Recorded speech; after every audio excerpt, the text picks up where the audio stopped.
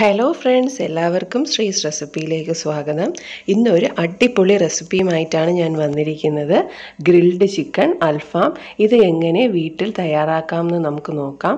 ഹോട്ടലിൽ കിട്ടുന്ന അതേ ടേസ്റ്റിൽ നമുക്കിത് വീട്ടിൽ തയ്യാറാക്കി എടുക്കാവുന്നതേ ഉള്ളൂ. ഞാനിപ്പോൾ ഇവിടെ രണ്ട് രീതിയിലാണ് കാണിക്കുന്നത്. ഓവനിലും കാണിക്കുന്നുണ്ട്, ഗ്യാസ് സ്റ്റൗവിലും കുക്ക് ചെയ്ത് കാണിക്കുന്നുണ്ട്. നിങ്ങൾ ഈ കഴിവതും ഈ വീഡിയോ മുഴുവൻ കാണാൻ ശ്രമിക്കണം. ഞാനിതിൽ ഡീറ്റെയിൽഡായിട്ടെല്ലാം പറയുന്നുണ്ട്. അപ്പോൾ ആദ്യമായിട്ടാണ് എൻ്റെ ചാനൽ കാണുന്നതെങ്കിൽ ഒന്ന് സബ്സ്ക്രൈബ് ചെയ്യാൻ മറക്കരുത്. അപ്പോൾ എത്രയും വേഗം നമുക്ക് വീഡിയോയിലേക്ക് കടക്കാം.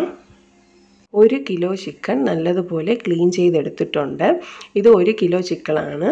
ഇത് വലിയ പീസാക്കി കട്ട് ചെയ്താണ് എടുത്തിരിക്കുന്നത്. എപ്പോഴും അൽഫാമൊക്കെ ഉണ്ടാക്കുമ്പോൾ ഇതുപോലെ വലിയ പീസ് ആക്കി എടുക്കാൻ ശ്രമിക്കണം.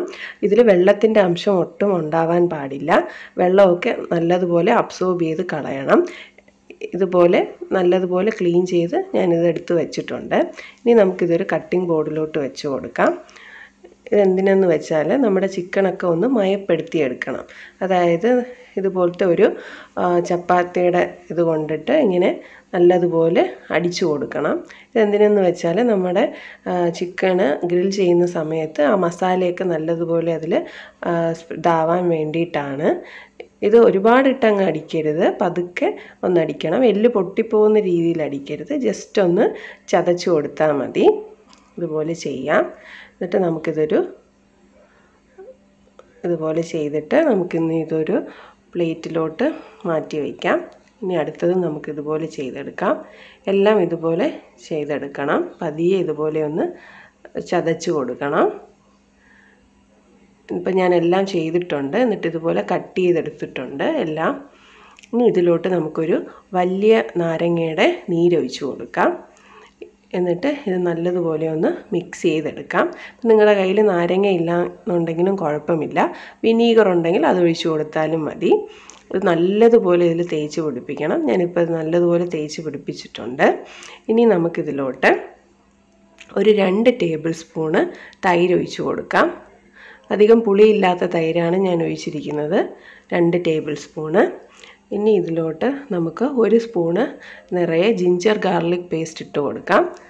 1 ടേബിൾ സ്പൂണോളം ഉണ്ടിത്. ഇനി ഇതിലോട്ട് നമുക്ക് 1 സ്പൂൺ നിറയെ കുരുമുളക് പൊടി ഇട്ട് കൊടുക്കാം.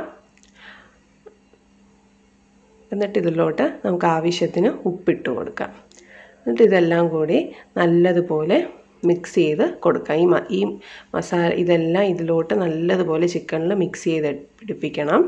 നമ്മളെ കൈ കൊണ്ട് തന്നെ ഇത് ചെയ്യണം, എന്നാലേ ഇത് നല്ലതുപോലെ മിക്സ് ആവത്തുള്ളൂ.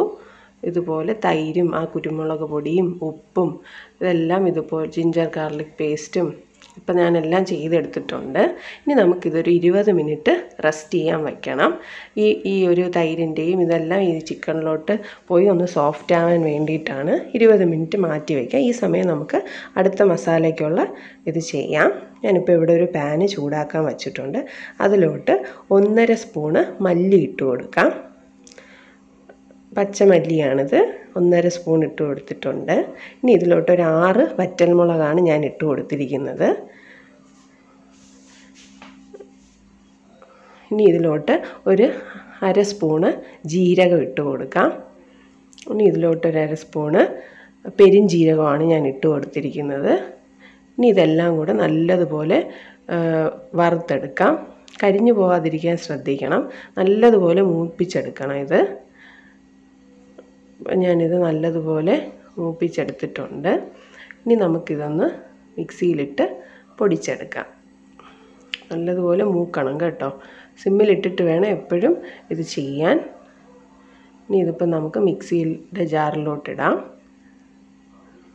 ഇതുപോലെ ഇട്ട് കൊടുക്കാം. എന്നിട്ട് നല്ലതുപോലെ പൊടിച്ചെടുക്കാം ഇത്. ഞാനിപ്പോൾ ഇത് നല്ലതുപോലെ പൊടിച്ചെടുത്തിട്ടുണ്ട്. ഇനി ഇതിലോട്ട് നമുക്ക് കുറച്ച് കാര്യങ്ങൾ ഇട്ട് കൊടുക്കാം. ഇനി ഇതിലോട്ട് ഞാനൊരു 3 അല്ലി വെളുത്തുള്ളി ഇട്ട് കൊടുക്കുകയാണ്. ഇനി ഇതിലോട്ട് ഒരു പച്ചമുളക്,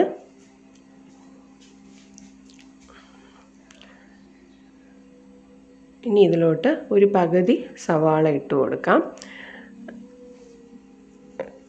പകുതി സവാളയാണ് എടുത്തിരിക്കുന്നത്, പകുതി തക്കാളിയും സവാളയൊന്നും കൂടാൻ പാടില്ല. ഇപ്പം നിങ്ങൾക്ക് സവാള ഇല്ലെങ്കിൽ കുറച്ച് ചെറിയ ഉള്ളി ഇട്ട് കൊടുത്താലും മതി. അപ്പം ഞാനിതെല്ലാം അരിഞ്ഞിതിലിട്ട് കൊടുത്തിട്ടുണ്ട്. ഇത് കൂടിപ്പോകരുത്, എങ്കിൽ ഒരു കുത്തൽ കാണും.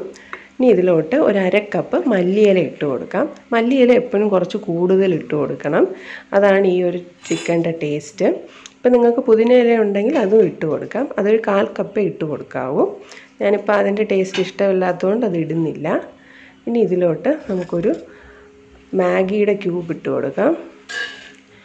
ചിക്കൻ ക്യൂബാണ് ഇട്ട് കൊടുത്തിരിക്കുന്നത്. ഇനി ഇതെല്ലാം കൂടെ നല്ലതുപോലെ അരച്ച് പേസ്റ്റാക്കാം. അപ്പം ഞാനത് അരച്ച് പേസ്റ്റാക്കി എടുത്തിട്ടുണ്ട്.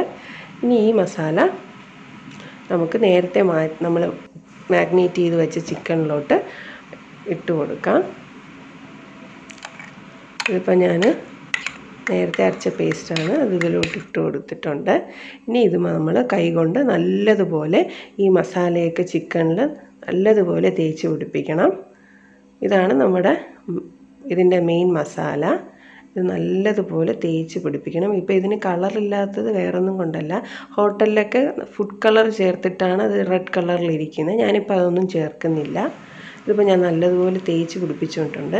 നമുക്കിനി ഇതൊരു 6 മണിക്കൂറെങ്കിലും റെസ്റ്റ് ചെയ്യാൻ വയ്ക്കണം. എപ്പോഴും ഓവർനൈറ്റ് വയ്ക്കുന്നതായിരിക്കും നല്ലത്. ഞാനിപ്പോൾ ഇതിലോട്ടൊരു 2 ടേബിൾ സ്പൂൺ ഓയിലും കൂടെ ഒഴിച്ച് കൊടുത്തിട്ടുണ്ട്, വെജിറ്റബിൾ ഓയിലാണ്. എന്നിട്ട് ഇത് നമുക്ക് 6 മണിക്കൂർ റെസ്റ്റ് ചെയ്യാൻ വയ്ക്കണം, അല്ലെങ്കിൽ ഓവർനൈറ്റ് വെക്കണം. ഞാൻ ഇപ്പോൾ ഓവർനൈറ്റാണ് വയ്ക്കുന്നത്. ഇപ്പം ഞാൻ ഓവർനൈറ്റ് ഫ്രിഡ്ജിൽ വെച്ച് മാഗ്നേറ്റ് ചെയ്ത ചിക്കനാണിത്.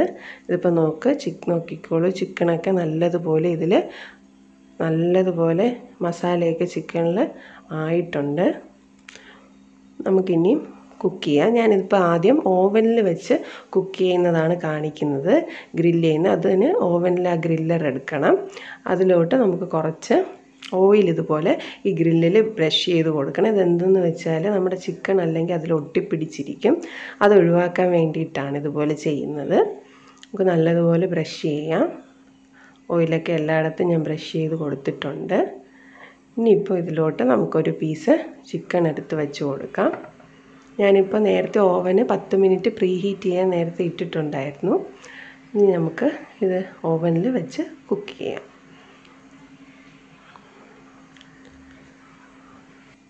ഞാനിവിടെ ഓവനിൽ ഒരു 2 പീസും കൂടെ വച്ച് കൊടുത്തിട്ടുണ്ട്, ഓവനിൽ വെച്ചിട്ടുണ്ട്. നമുക്കിനി ഇത് ഗ്രില്ല് ചെയ്തെടുക്കാം. ഞാനിവിടെ 200 ഡിഗ്രി സെൽഷ്യസിൽ 35 മിനിറ്റാണ് കുക്ക് ചെയ്യാൻ വേണ്ടി പോകുന്നത്, ഗ്രില്ല് ചെയ്യാൻ വേണ്ടി. നിങ്ങളുടെ കയ്യിൽ ഗ്രിൽ മോഡ് ഉണ്ടെങ്കിൽ അത് ചെയ്താലും മതി. ഞാനിപ്പോൾ കൺവെൻഷനിലാണ് ചെയ്തിരിക്കുന്നത്. 35 മിനിറ്റ് കൊടുത്തിട്ടുണ്ട്. പിന്നെ നമുക്കിനി ഒരു 25 മിനിറ്റ് ആകുമ്പോഴത്തേക്കും തുറന്ന് നോക്കിയിട്ട് തിരിച്ച് വെച്ച് കൊടുക്കാം. ഇനി നമുക്ക് ഗ്യാസ് സ്റ്റൗവിലോട്ട് ഇത് കുക്ക് ചെയ്തെടുക്കുന്ന കാണാം. ഞാനൊരു പാന് വെച്ച് കൊടുത്തിട്ടുണ്ട്.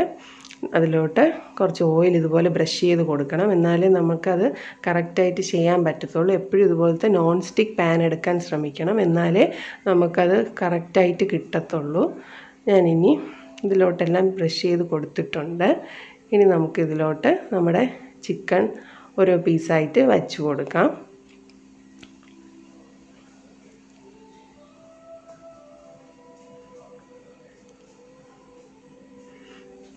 ഞാനിവിടെ ചിക്കനെല്ലാം എല്ലാ മസാലയൊക്കെ ബാക്കിയുള്ളതും കൂടെ ഇട്ടിട്ട് വെച്ച് കൊടുത്തിട്ടുണ്ട്. ഇതൊരു ഹൈ ഫ്ലെയിമിലിട്ട് ഒരു 4 മിനിറ്റ് ഇങ്ങനെ കുക്ക് ചെയ്യണം. ഹൈ ഫ്ലെയിമിൽ വേണം ഇടാൻ, അത് ശ്രദ്ധിക്കണം. 4 മിനിറ്റ് കുക്ക് ചെയ്യണം. അപ്പോഴത്തേക്കും ഇതിലെ ആ ഒരു നെയ്യൊക്കെ അങ്ങ് ഉരുകി വരാൻ തുടങ്ങും. കൊഴുപ്പൊക്കെ കണ്ടോ ഇതുപോലെ ഉരുകി വന്നിട്ടുണ്ട്. ഇപ്പോൾ 4 മിനിറ്റാണ് ഞാനിത് കുക്ക് ചെയ്യാൻ തുടങ്ങിയിട്ട്. 4 മിനിറ്റായി. ഇനി നമുക്കിതൊന്ന് പതിയെ മറിച്ചിട്ട് കൊടുക്കാം. ഹൈ ഫ്ലെയിമിലിട്ടിട്ടാണ് ഫസ്റ്റ് ഇത് കുക്ക് ചെയ്യേണ്ടത് കേട്ടോ. പതിയെ എല്ലാം മറിച്ചിട്ട് കൊടുക്കാം. ഞാനിപ്പോൾ ഇതെല്ലാം മറിച്ചിട്ട് കൊടുത്തിട്ടുണ്ട്.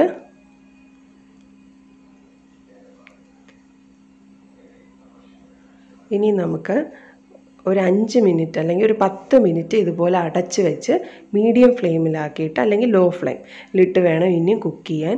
ഇതുപോലെ അടച്ച് വെച്ച് ഒരു 10 മിനിറ്റ് കഴിഞ്ഞ് ഇനി നമുക്ക് തുറന്ന് നോക്കിയാൽ മതി.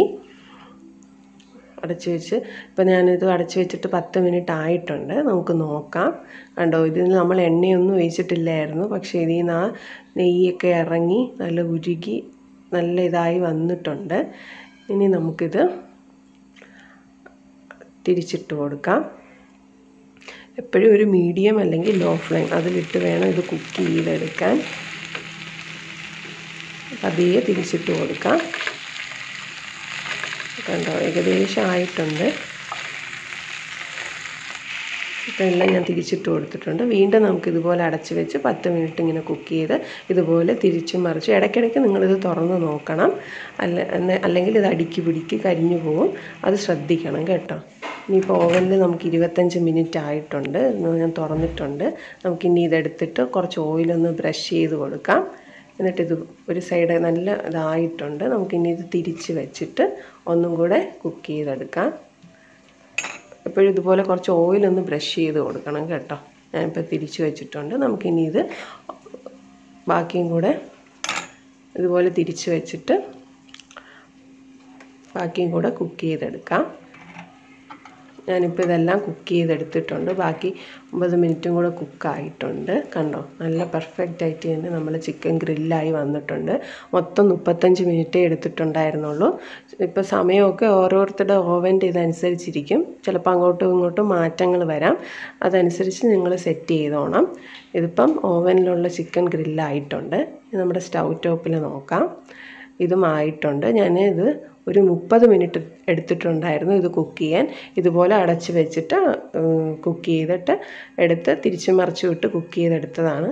ഇത് നല്ല പെർഫെക്റ്റായിട്ട് വന്നിട്ടുണ്ട്. കണ്ടോ, ചിക്കനൊക്കെ നല്ല ഗ്രില്ലായി വന്നിട്ടുണ്ട്. നമ്മൾ എണ്ണയൊന്നും ഒഴിച്ചിട്ടേ ഉണ്ടായിരുന്നില്ല. പക്ഷേ അതിലിപ്പോഴും എണ്ണമയം കിടപ്പുണ്ട്. അതിൽ നിന്ന് ആ നെയ്യുള്ള ചിക്കൻ ആയതുകൊണ്ടാണത്. എപ്പോഴും അങ്ങനത്തെ ചിക്കൻ എടുക്കാൻ നോക്കണം.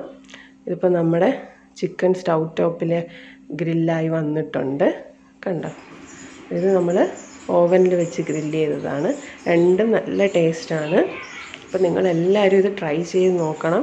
വല്ലപ്പോഴുമൊക്കെ ഇതുപോലെ ട്രൈ ചെയ്ത് ഗസ്റ്റൊക്കെ വരുമ്പോൾ ഇതുപോലെയൊക്കെ ഉണ്ടാക്കി കൊടുക്കാവുന്നതേ ഉള്ളൂ. നല്ല ടേസ്റ്റാണ്. ഹോട്ടലിൽ അതേ ടേസ്റ്റാണ്.